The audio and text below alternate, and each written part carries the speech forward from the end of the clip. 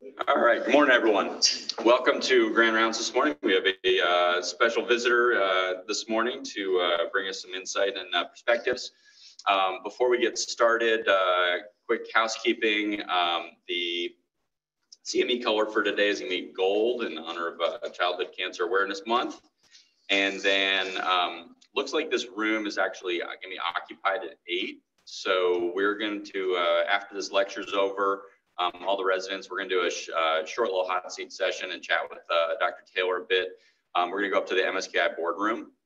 So after we're done in here, that'll give us our 5 minutes of leg stretching to head upstairs. But otherwise, Dr. Moorman has a couple of important announcements for all of us, and then we'll ask Dr. Bates to introduce our featured speaker this morning. Thanks, Josh.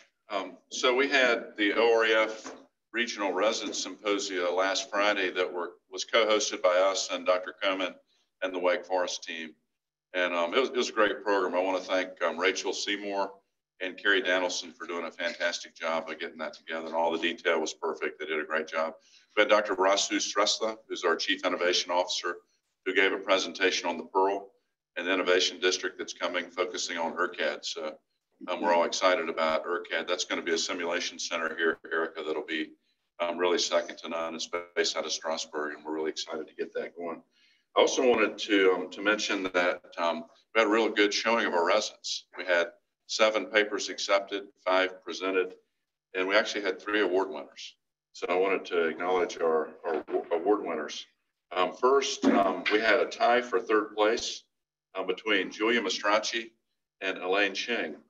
And Julia presented her work on tibial non-union exchange nailing, which fails more than 1/3 of the time. It's very well presented. So Elaine did a great job. I'm sorry, Julia did a great job, as did Elaine.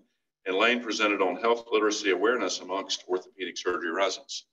So congratulations to Elaine and to Julia for getting the awards. And then we had a 2nd place winner, Samuel Cohen Tanugi. And Sam, you weren't there to get your award. Elaine accepted it for you. So we're gonna have to Photoshop your face on her body for the picture. But congratulations on your 2nd place award. So that it was a really good showing. A lot of fun too, and good to interact with the other residents. We had residents from as far away as West Virginia and Georgia. So people came from all the major institutions, and I think there were 21 papers presented. So it was really good showing by our team. Another announcement I want to make that's even more exciting is that we just got our results from the boards, and all of our residents taking Part 2 and Part 1 passed. So another 100% pass rate. So really proud of the residents. I'm also grateful for our great education program led by Josh Patt as our Vice Chair of Education, our Program Director, Brian Scannell, Associate Program Directors, Natty Hammond and Larry Kempton, and then the GME team, Susan, Hannah, and Helen. So we got great support for our residents, but really proud of the effort and getting through the boards. That's really reflecting well on the program here. So Michael, I think it's your turn to introduce our guest.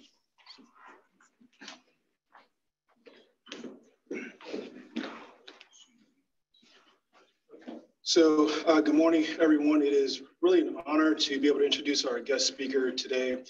Dr. Taylor and I go back to University of Virginia, where she was an orthopedic surgery resident when I was in medical school. And since that time has really gone on to develop a successful hand practice at Duke University, has also turned into be quite the national leader in the diversity, equity, and inclusion space.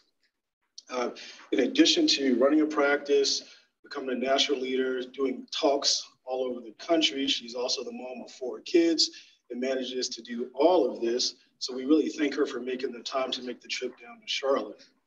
So we have asked her to come give us some of the insight on the progress they have made at Duke University.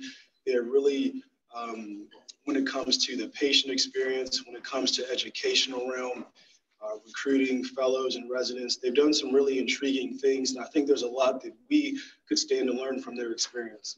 So without further ado, Dr. Taylor, thank you so much for making the trip down.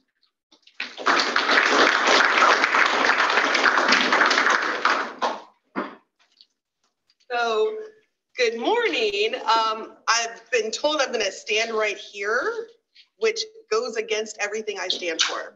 So I like to walk when I talk. I use my hands, if you haven't noticed already. But if you see me sort of shaking and trembling, it's because this is, really constraining.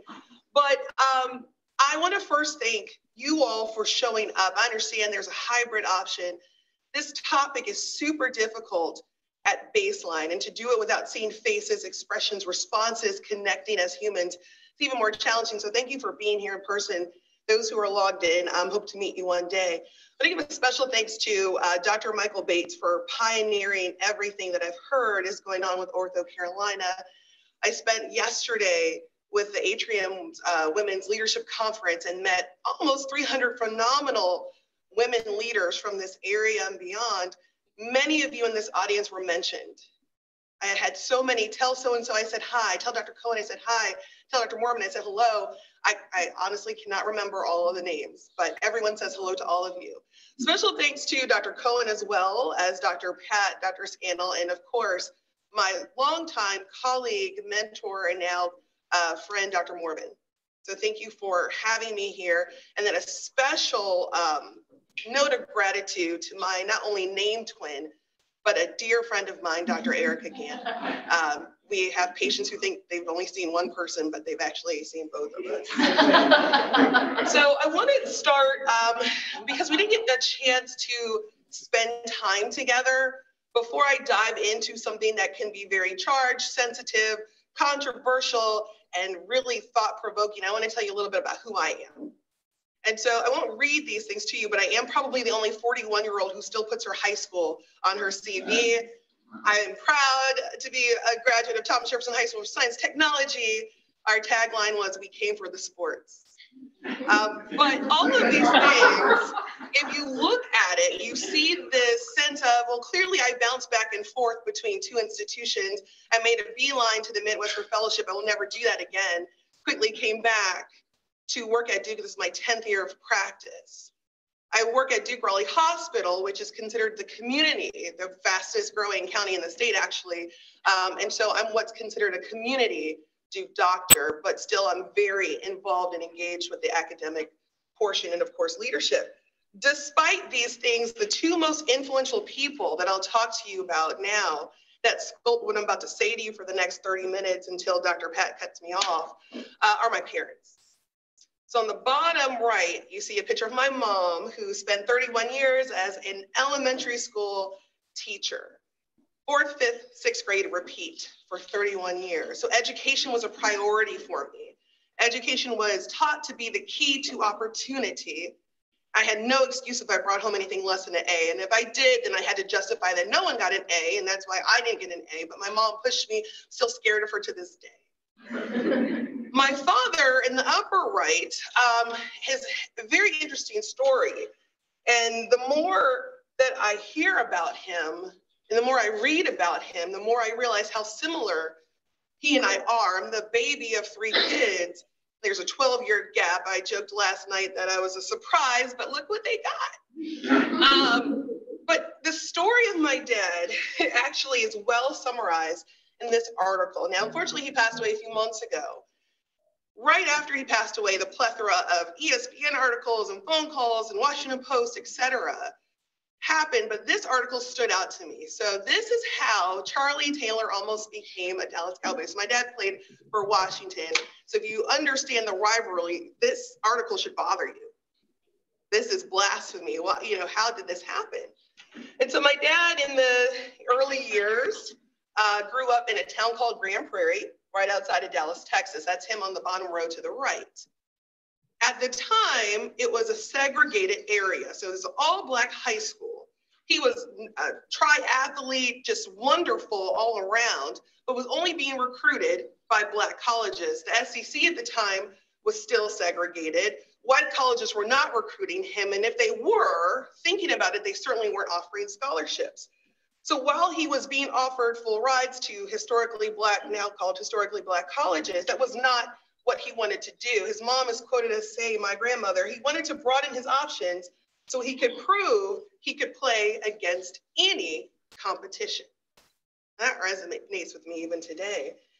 And so what happened?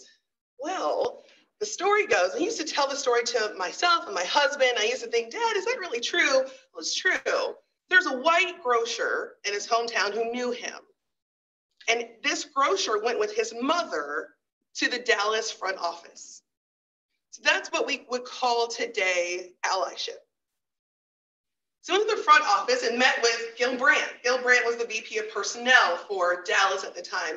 My grandmother, my dad's mother, said, I have tape, film of my son. I want you to watch it and tell me how good you think he is. Now, coincidentally, sitting across from Gil Brandt at the time was one of the coaches from Arizona State. So the coach takes Dad's film, goes into this office, makes a phone call, and comes out and says, ma'am, your son has a full ride to Arizona State. That's what we today call sponsorship. My dad wasn't even there, but he was there. So he goes to Arizona State, meets my mom, knocks it out of the park, gets recruited to the NFL. And the interesting part of the story, the whole point of this article was the deal was Charlie will come back to Dallas and be a Cowboy. That's what he wanted to do. But that season, Washington and Dallas were tied with a 3-8 record. Sounds kind of familiar to today.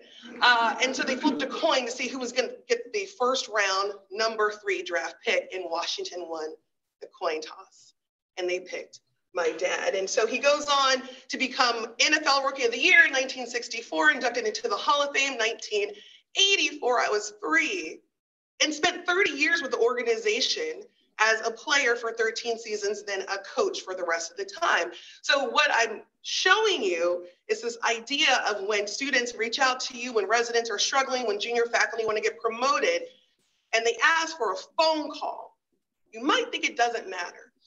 You might think these little things, showing up, sponsorship, being an ally, it may not work out to become anything, but I often remark, what if someone had not made a phone call for my dad? Where would I be today?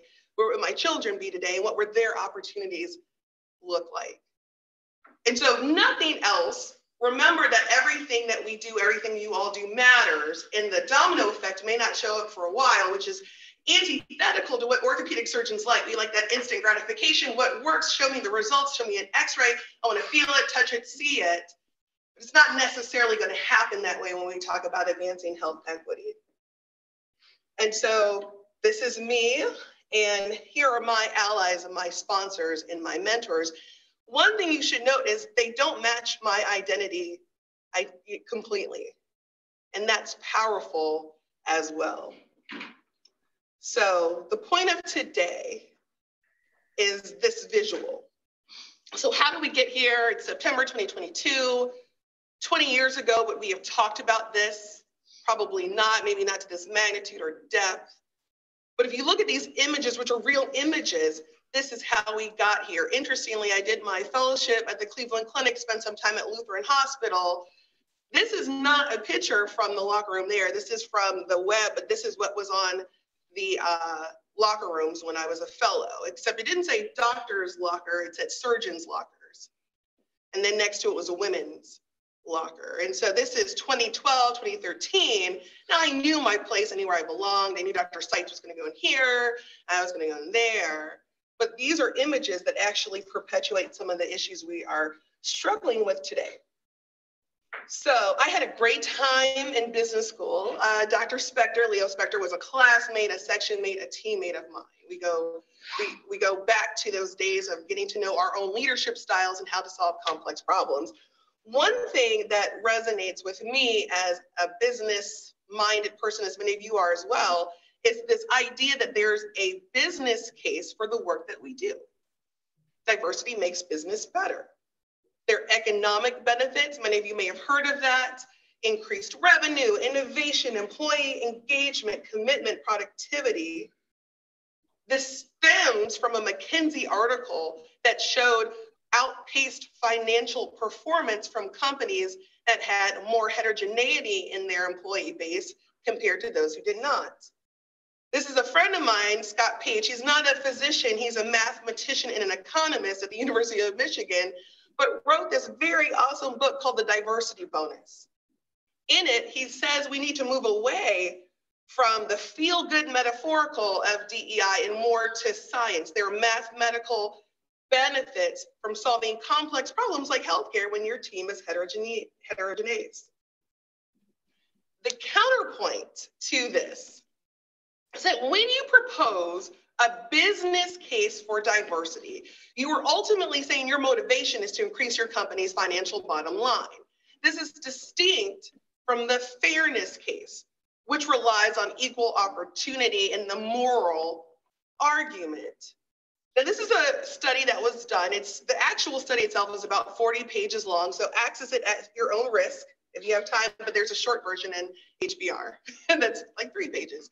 But what they did was they went through, using an algorithm, the Fortune 500 companies. Now, a lot of what we do in healthcare is mirroring what is happening in corporate America. So to say the two things are different is not necessarily true anymore. And they found that about 80% of companies on their websites, their outreach to employees, used a business case. We want you, we want diversity. It makes us better. It makes us more productive. We outperform our competitors. Little less than 5% used the fairness case. And then the rest either did not list anything about diversity or stated, we believe in diversity, period, without a justification. So what? What's the point of this? Well, what they found is that members of underrepresented groups in said industry, whether it was women, people of color, etc., were actually less likely to feel included when the business case was used in the messaging. So Dr. Bates may know this, but I run an organization that dives into the how-to and the intricacies, Dr. Dingle as well, of how to do this work. And one of the things we talk about is communication. How do you talk about it in decision-making groups and also with your target audiences?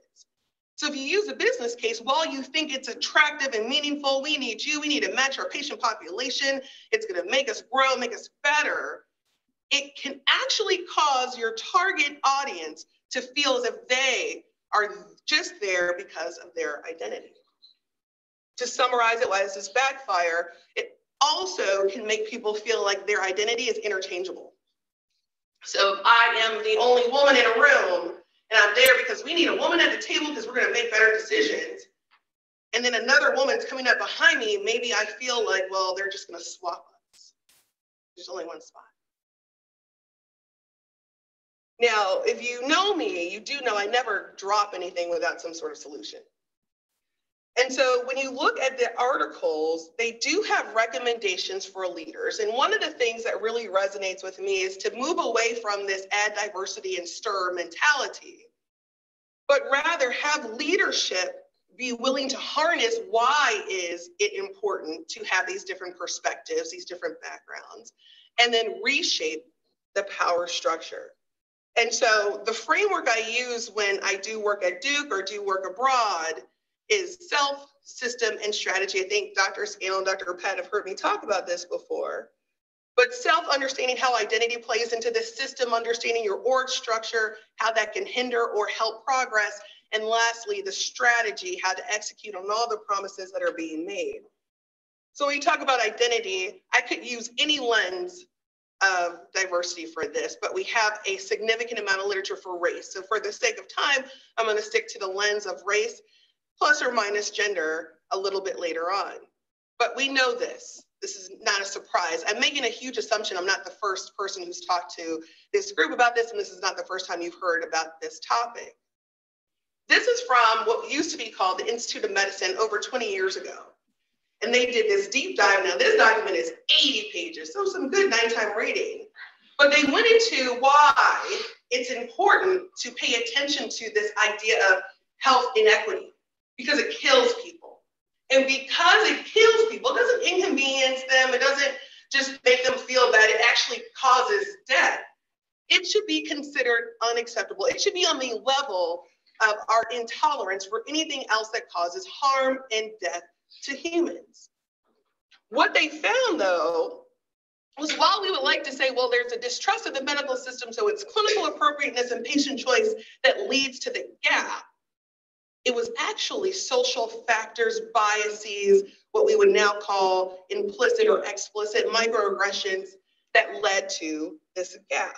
So their recommendation was increase the proportion, and this is in 2001, increase the proportion of US students who are in med schools and will become physicians, and then we'll decrease this gap almost in a passive way. Now it's the National Academies of Medicine. This is a report from 2 years ago, exact same recommendation. So one would say, okay, it sounds important, but I'm not convinced. Well, okay, let's talk to our colleagues at ACS. So they reported this a few years ago. All of these benefits for diversity in healthcare. I'm still not moved. If you're not moved, the US News and World Report will help you be moved. Because now they have these rankings of programs, which, yes, they're not perfect, but now they have a category on how is a certain center doing with health equity. Now, just like you can find these rankings, you can also find articles, papers, best practices. So with all that, how are we doing these last 20 plus years since our Institute of Medicine at the time shared this report? This is a study that looked at applicants and matriculants to US medical schools over about 15 years or so. And they used something called the RQ, which is a representation quotient.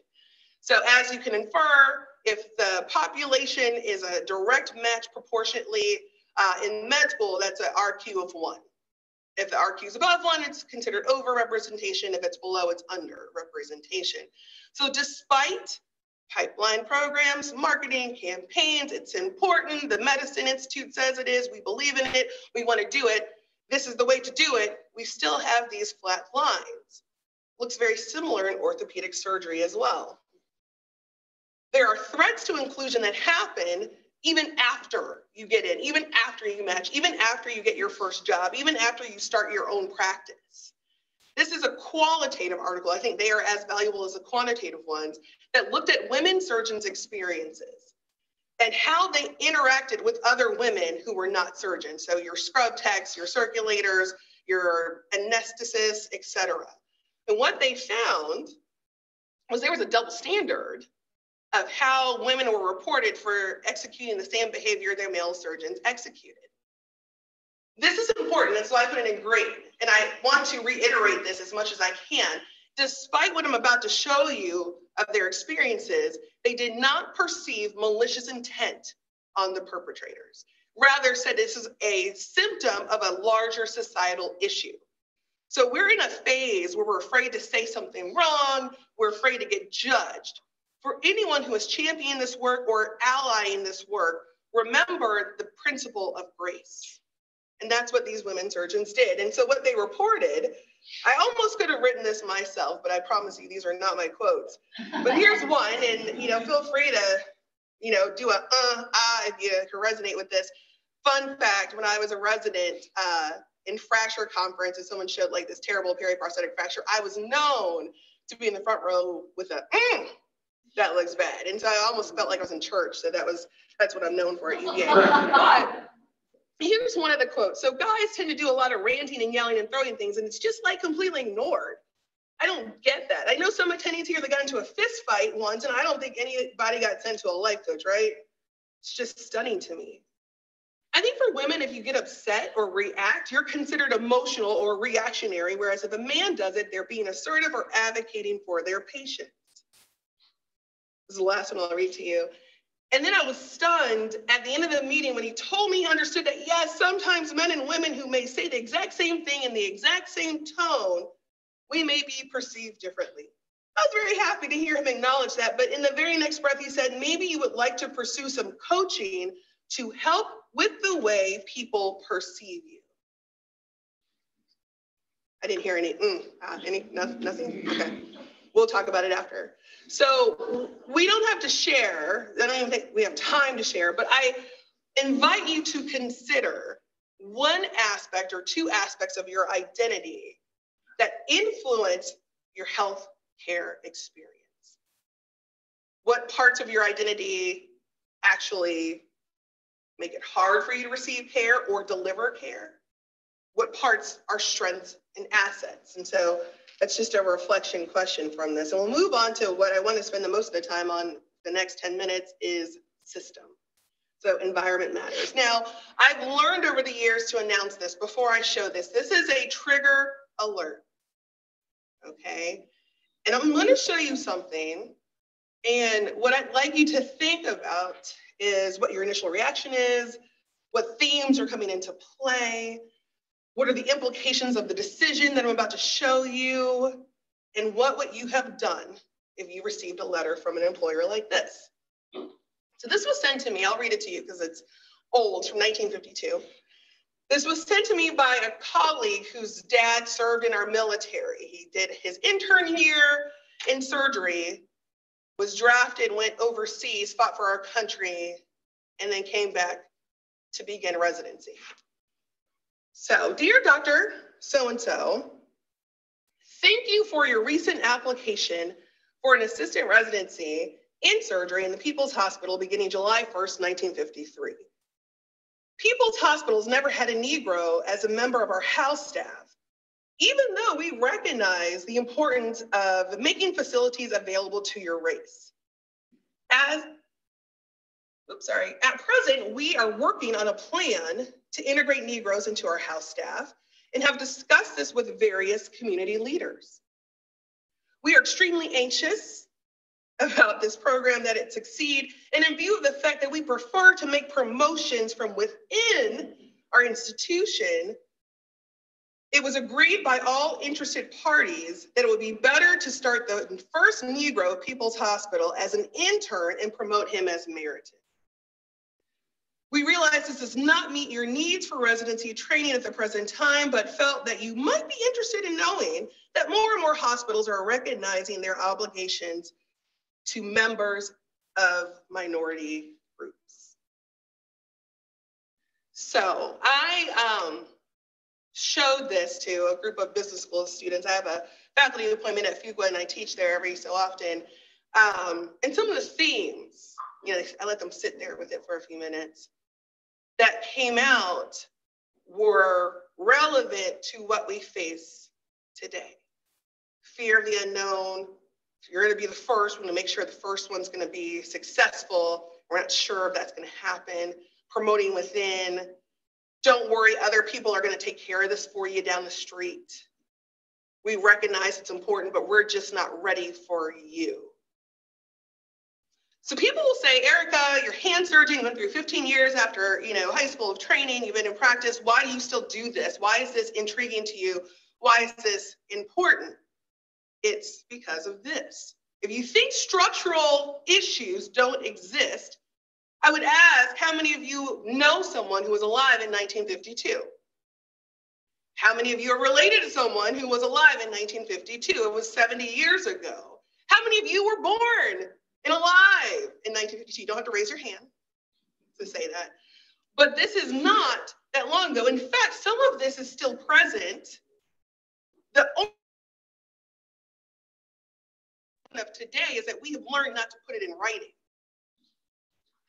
But it still shows up. It shows up in residency recruitment and selection. It shows up in faculty advancement. It shows up in clinical care delivery, how patients choose us, how we get resources. And so that's why I really threw myself into the whole of this work, because it's exciting, challenging, complex, sometimes hurtful, but it is amazing. And so if we look at what health systems across the board, not just at Duke, not just academic, but really everyone is looking at, here's a list. The question I always ask, Dr. Mormon and I were talking about this alignment thing that's happening, but are we doing this work aligned? So one thing I learned a lot about in business school was about org structure. Now, this is an article from 2008. So all of these institutions may have restructured just like Duke is restructuring. But for those who are not familiar with the intricacies and nuances of academic centers, this is a spectrum from a fully integrated side on your right, where the health system, school of medicine, physician practice are one united front, one entity, to all the way on the left, where they're independent units. And if I had to guess which one does Duke most look like in its current form, it's this, where we have a physician practice. And then we have a health system, Duke Health and the School of Medicine, that have more of an integrative structure. And then there's these contractual agreements with the physician practice. So what's the so what of that? Well, when it comes to DEI work, this is actually a problem. So I broke this down. This was actually, I don't know if Dr. Spector is logged in, this was actually my thesis for business school. is digging into Duke's DEI structure. Now, this could be applied to many other institutions.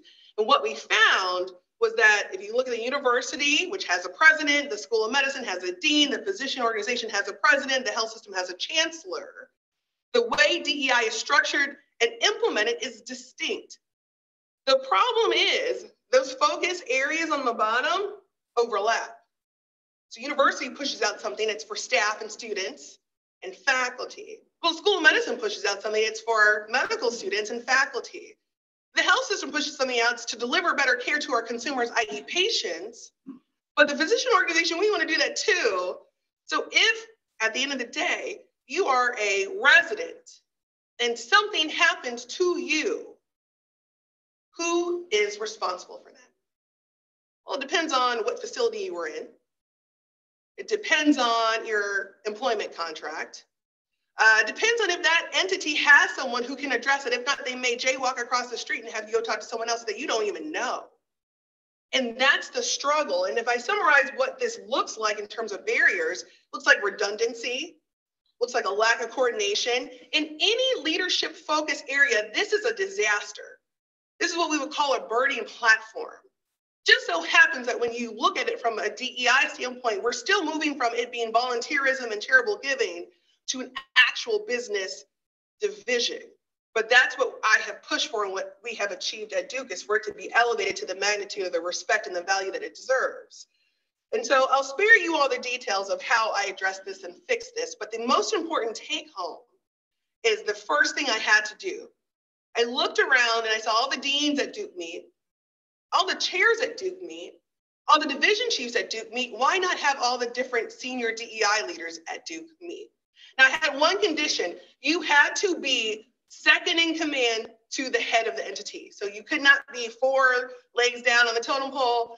Your direct report had to be the president, dean, chancellor, or the other president. And this is what that group looks like. We meet monthly. We may share some identities, but we are different people. We do not agree all the time. We have different leadership styles. We have different communication styles. And that is exactly what I wanted. Because if we all agree, then you risk groupthink and then nothing gets done because we're just trying to be friends. But here we're trying to make sure the work we do aligns, that we're aware, that we support endeavors, and that we consolidate. We probably actually saved our enterprise money because we haven't hired a bunch of FTEs, we've shared them. And so as you reflect on the system part, and we're about to finish with the last section on strategy, I'm curious, whatever your identity is, whether it's Atrium, Wake Forest, Ortho Carolina, a combination, I know it's complicated. Do you all use the business case, the fairness case, the neutral case when you discuss DEI, not just when you recruit, but also when you're in these decision-making groups? Also, what are strengths or opportunities to the approaches you've taken? And then how does your structure either support or hinder your work? There's a huge, very widely published concept that DEI leaders, for example, are asked to do this work as if it's volunteerism. If nothing else, what I presented shows you this is tricky. It should be resourced, i.e. compensated, protected, and supported in the way we would support me in my role as chief of ortho for Duke Raleigh Hospital, or my role as a vice chair in our department. That's a phenomenon I'm working on, that I'm stomping for and I'm advocating for. But if you want this to be sustainably done, the resources have to be provided without question. So last but not least, strategy. And this is where I hope you walk away with one thing that maybe you could implement or pull from here. And the first thing is, well, how do you create a strategy? So I don't know if any of you have heard about this. It's called the JK method. I just learned about it 2 months ago. It blew my mind. And now I'm over promising because you're going to be like, it wasn't really that great. But it blew my mind because as a physician, I don't usually think this way. So for the physician organization, there's a DEI committee, predates even my role as the head of DEI for the physician org. So they've been in existence. The best part is there are no physicians on it. I actually think that's healthy. Probably they get stuff done a little bit quicker. But they brought this idea of let's have this big team try to turn ideas that seem like chaos into strategy. So here's how it goes. I'll go through this quickly. You take your team in a room. Now you can do this with any topic. We just happen to do it with DEI. And you ask a question in silence. What is the ideal, optimal, inclusive, equitable, diverse Duke Health. One sentence per Post-it. You give people about 20 minutes. There is a group, we came up with 150 one-liners. Again, no one's talking to each other. And the next thing you do, this is just a part of the team, is you go up to a whiteboard and you put it on. No one's talking. Then you go around, you can take a selfie if you'd like. And then you take the Post-its, and if you wrote down pay equity, someone else wrote down compensation equity, well, that sounds similar, so you take it and you group it. That's called the affinity diagram. Again, no one's talking, but at the end, you have these clusters. And then as a group, you can now speak and say, okay, this looks like pay equity. Let's call it that. This cluster looks like accountability. Let's call it that. This cluster looks like recruitment. Let's call it that. So that took about 2 hours. Then we took a break for a week. Came back together. Hi, how are you? Haven't seen you in a week. Whew, we're all refreshed. And we took those 17 categories and put them on a board. I'll blow this up for you in a second. But the goal was then to go from each category to another and determine which direction an arrow would flow, what drives, what receives, what comes first, your mission strategy category or your investment category. And so we started doing that. That took like 5 minutes. I'm like, we're almost done. And then I realized, no, you have to do it for each combination. This is where combinations, permutations comes into play. And it takes a while. This cobweb gets a little bit intricate. But the fortunate thing is it doesn't actually matter. You have to have fun while you do this. What is in the middle? What matters is what had arrows going to and what had arrows going away. So let me make this a little bit bigger for you. Here are the 17 categories. So let me be clear. We created this. This was not handed to us from McKinsey or Deloitte. This was something that was homegrown, ingrown. Therefore, it represents our voices. Therefore, we're inextricably linked to this because we thought of these things. So if you look at this list in order of driver, what we spend most of the time, particularly in orthopedics, doing is recruitment and retention. Who have you recruited? Who have you retained? Recruitment, retain. What are our numbers? Recruit. We need to recruit. Pipeline, recruit. Ah, this person's leaving. Now our numbers are off. Let's go back and recruit again. But if you look at this and you focus on that column called driver, it's actually at the bottom. Now, this is not a priority or an importance list. This is a driver receiver. The take home is that if you focus on receivers more than the top 7 or so drivers, you will spend 20 years doing this work and wondering why you haven't made any difference. Why do people come but then they leave? Why do people come but then they're miserable? Why is there still a wage gap? Why are people still not feeling belonging? So what we do with this exercise is we say, all right, we still will do recruitment and retention. That's important. It's a thing called parallel processing. It's like when I tell the room, just because the patient is on the way does not mean you don't also have to start opening the trays. Like we can do 2 things at once to get the case to start on time. But strategy, data, leadership training, etc., are things that are often not talked about because they're often not uncovered until you do an exercise like that. And so last but not least, some tactical examples. Some of you may have heard this before, but we added a patient experience demographic filter. So we all know Press Ganey, we know it, we love it. That's sarcasm.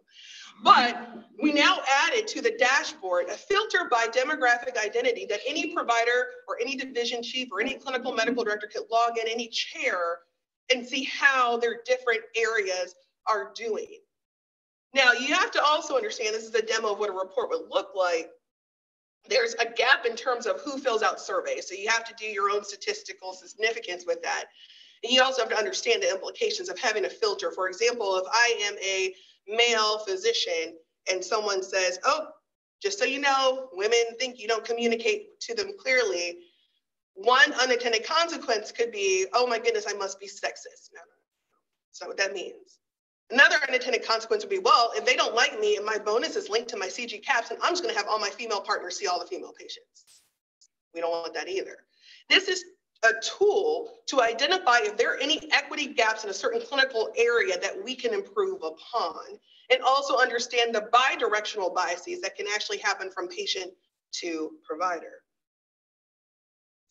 We also started standardizing our recruitment. So this is an idea, it's a theme called behavioral-based interview questions. So, we are in this space where if you come and interview at Duke for a foot and ankle job, for example, you will meet with probably 8 people virtually now, and we'll ask you, so where'd you train? Oh, do you know Bruce Cohen? Oh, yeah, I did it with him one night at Capitol Grill. He's great. Oh, president of, AOFAS. But at the end of the day, have I really asked about integrity, excellence, character, how they've worked with diverse teams? And then, we hire someone and we wonder why there was this issue. So we've standardized this process by really informing people of why search and selection committees should be informed and educated on bias. But most importantly, forget the DEI part, just standard questions that a committee head can assign, not to replace, but to complement the natural human connection. So it's not to take away from where do you like to go on vacation, that's important. It's to add some teeth and some standardization to what you ask.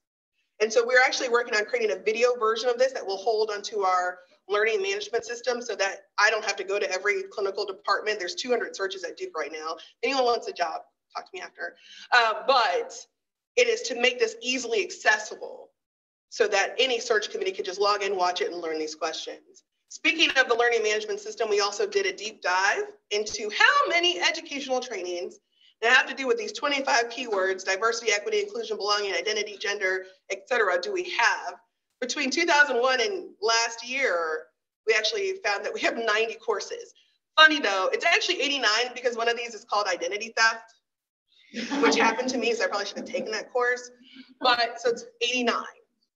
And you can track how many employees have taken said courses over what time course. If you want to be more specific to the last year, you can cut by that. This is not a solution, but it's a tool. It's a tool to help create strategy. So there's courses that were hits. Let's find out why they were hits. Why did 20,000 employees take that? Oh, it's because we made it mandatory. Okay, well, let's see if that was actually worthwhile. Let's do some post hoc feedback. If there were courses that only 7 people took out of 30,000+ employees, well, it doesn't mean it was a terrible course. Maybe we didn't communicate about it. So this is a tool to help create strategy. And then true color advantages goes without saying. I will tell you this, the co-founder down here adopted 2 Black sons when they were young. Dr. Bates should know about this. They got into all these like cuts and bruises and things like that. And the son put on a Band-Aid and dad was like, this looks terrible. I'm gonna create a line that looks like you. And so we started using them at Duke. We did it in our pop-up vaccine clinics in the communities that were mostly minority. We used them for our employee vaccine clinic. Patients would say things like, finally. Leave it up to Duke to take this step. It's about time. The 4-year-old patient, I like it because it looks like my skin. And when this went viral in 2019, incidentally, the other co-founder is a hand surgeon, Raymond Warupa, so that was a connection. But this professor said in that second tweet, the clear one looks like this on me. It's a white patch in the middle, but honestly, if you're focusing on the Band-Aid, you missed the point. It's not about an exact skin match. It's about belonging, racial inclusion. It's not about the Band-Aid.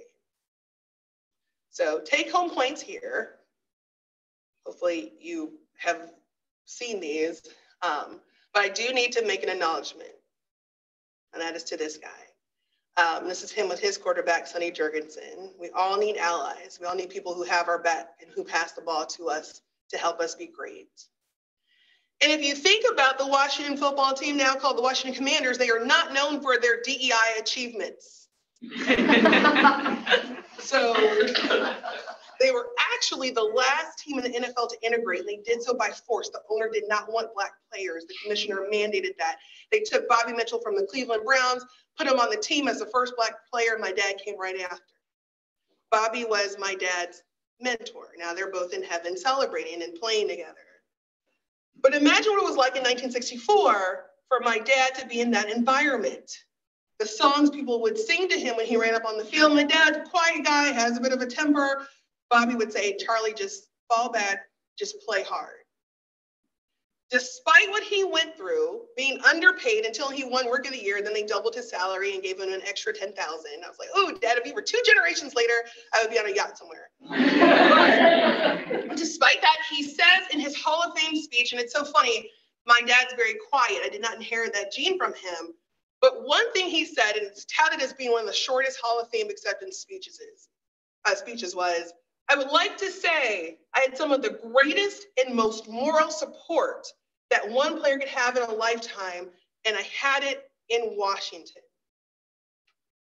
So what I leave with you is that, yes, this topic is hard. It can reveal experiences or micro trauma that are unpleasant, but there is beauty, learning, connection, and pride. So keep doing it. Thank you. This is my pride here. But I'm open to any questions. And yes, Josh, I ran out of time for the hot seat. So mission accomplished.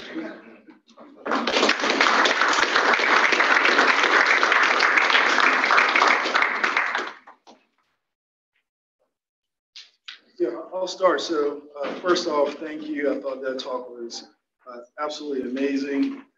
It's always good to see what others are doing. And, I agree that this can be a challenging topic for various reasons. And the part where you asked us to reflect, is it an internal motivator, is it an external motivator? Do we make the business case? Do we make the morality case? So one question I had is, do you think that there is a role for both? My instinct tells me that business case probably is an easier way to introduce the topic sometimes, and maybe that's why we see it. I think your slide said 80% of the time. Do you think that is a fallacy, or you should not even fall victim to using that as an introductory method, or should you just completely focus on the morality case instead of the business case? Yeah, so that's a great question. One thing when I go to different groups is I say, well, your environment's going to warrant something different. And even the meeting you're in is going to warrant something different, which is why I love being able to pivot. One preacher I follow says you have to be able to preach to like Pookie, who just got out of jail, as well as the attorney or the NBA player in your congregation. You got to be able to sort of segue between what your audience needs to hear. So there are some times where if they're still in that 1952 letter mentality, yes, bring some business case with you to the meeting if they're going to make a decision about hiring processes or compensation models. But when you're in front of a candidate, I got this question at the women's conference yesterday, and you say, we need to diversify our leadership. This woman, for example's perspective is awesome. Cautionarily conveyed that, but not in a case that when you come here, we expect you to make miracles happen, because that's unfair. Find why your group, your position, the unit needs a different perspective, and then convey that. So it's your communication to recruits is going to be different in some cases to garnering resources. And you have to be able to do this enough, have enough of those conversations. I'm very fortunate to be on a few boards at Duke, to be in levels where I can learn the dynamics and then pivot when I need to. But it's a spectrum. And so I would say learn how to do both when it's appropriate. Yes. I was really surprised by the idea that the business case can actually backfire, and it's really interesting. In medicine, we often get a case that's not maybe either the business or the moral, but the patient outcome case. Mm-hmm. Patient safety, patient outcomes, you mentioned death with healthcare inequities. Do you think that is experienced as a business case or as a moral case to providers? Because ultimately, if you get that patient outcome case, it's still not about the physicians and the members of underrepresented minorities who come to the table. It's still about other people and sort of a productivity, even if it's not financial. What do you think? No, that's a great point. And so one thing that I realized when people ask me why I went the business route is because the decision makers, for the most part, never touched a patient before. So for those, we used to call them gatekeepers, saying that this is going to make my joint replacement outcome better. Yeah, okay. Well, you're still going to do joints. We're still going to get that value for it. But then introduce value-based care, introduce bundle payments, introduce two-tailed risk models. And then you can start talking about the business case and why we don't just need to have more female surgeons or more Black surgeons or more surgeons who identify with a different gender or sexual orientation or identity. We actually need to have a more heterogeneous group so we treat each other better, understand connection, and can cross-culturally connect with patients. And yes, if they were to do that, then more patients would be attracted to our enterprise or our practice, and then it would increase the financial bottom line. But you will struggle not doing the business case if the majority of the decision makers don't understand the patient ethical dilemma that we encounter every day. I'm growing. Yes, Dr. Moorman. Erica, thanks for your presentation. Those of us who've seen you grow up are very proud of you and what you've done. I don't want to talk about the business case so much, but I do have a business question for you. Yes. When you're developing your org chart and assigning resources to the team that's put together to work in this area, for a physician leader in a department, what percentage of an FTE would you all assign it to DEI work? Yeah, that is one of my favorite questions because it's an evolution. And so I will share my two identities. So for 5 years, I've been what was called a DEI committee leader for my department, is now a vice chair role. When I started it, our chair said, Erica, I want to propose something to you. I think you'd be great. The person who served before you, I don't think her heart's in it. You seem to really be passionate. Just so you know, there's no pay, no protected time, no committee, and no strategic plan, but I know you'll be great. He wasn't wrong, because the mindset was, well, let me take this, and now I have no predecessor, no precedent. I can create whatever. And if you're a creative-minded person, that's very attractive to you. But then after about a year or so, you realize that other people who are leading or other people who are vice chairs have a staff assistant. They have time carved out. Maybe they're on a comp model that's not wholly reliant on revenue like I am. And that's when you need to have the conversation of best practices for sustainable DEI work. And I had a couple conversations with my chair, and he will probably deny ever saying this. But the first time I asked for resources and protected time, he said, DEI work doesn't take that much work. I mean, you run a few events, that's pretty much it. I said, okay, I respectfully disagree. But what it caused me to do was to go back to what Dr. Bates and you raised was, let me make this business case to him. In fact, let me not make it to him, let me make it to the dean. And wouldn't you know, 3 weeks later, hey, Eric, I thought about what you said to me. You know what, we're gonna give you a good stipend for this. And I didn't, I acted surprised, but I knew that it was now a school of medicine mandate to resource your vice chairs. And so the way that it's modeled now, they just revamped it literally a month ago at Duke School of Medicine, is that it's expected that at least 20% of your effort as a vice chair of DEI will be protected and backstopped in terms of equity. So 20% of a surgeon is different than 20% of a family doc. Family docs have an issue with that, but hey, we all made choices. And so, but 20% a day per week is what is touted. Now, personally for me, and the way I function and the efficiency of how I do work, I don't need a day per week. In fact, I would never ask for a day per week. A day per week for me is very expensive. I would negotiate that to 10%. I'd be fine with that. But that's because I've learned how to work efficiently in this space. But someone starting out would likely need a full day per week protected, especially if you infiltrate your system with that person. So they're not just having a DEI committee meeting, but you want them to be at your resident selection meeting. You want them to be at your department leadership meeting. You want them to sit with your strategic planning community. You want to talk about how to deliver care equitably in this area, and they need to meet with pop health, population health.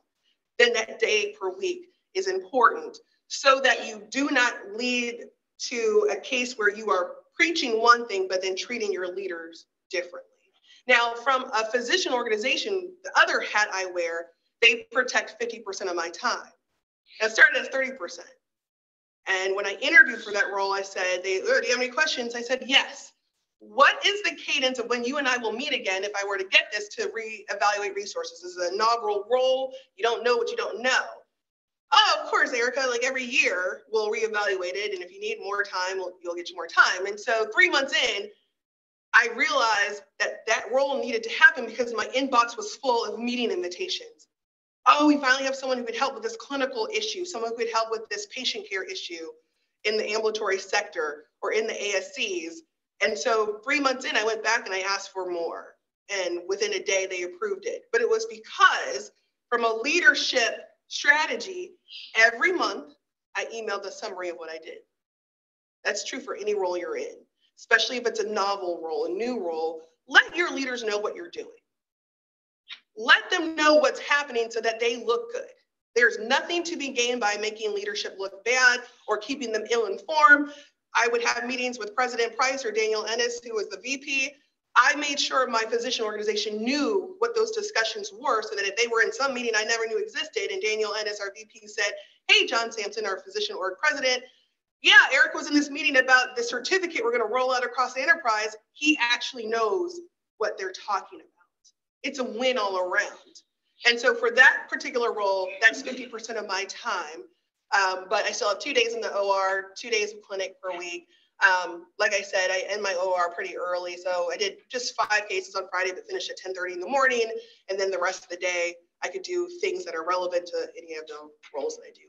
I also would say, even though there's a lot of different titles, it's actually the same job. I said this last night to Dr. Cohen. The chief of ortho job at Duke Raleigh and the DEI job for the organization are identical.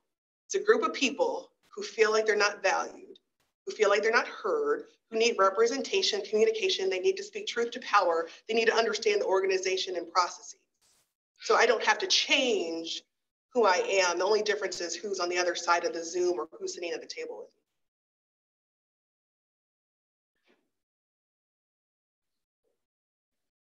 Okay. Well, email me if you have any other questions. One thing I have to say, we did go to Spain. Erica, AKA Houdini, is gone. But we went to Spain with the Duke Hand Society a few weeks ago. And this was from the bottom left is the fishing trip. So even though I didn't catch the biggest fish, I certainly had the biggest hat on. And so these are my identical twins on their birthday, which is 2/22/22 this year, Tuesday. And my 5-year-old, my son, I took to the Duke game this past weekend, who loved every minute of it. And then some of the amazing surgeons I know, Shayna Lipa and Alexis Gaskin, and then 2 of the residents who are members of our ODLC organization. So thank you for inviting me, and hopefully I'll be back.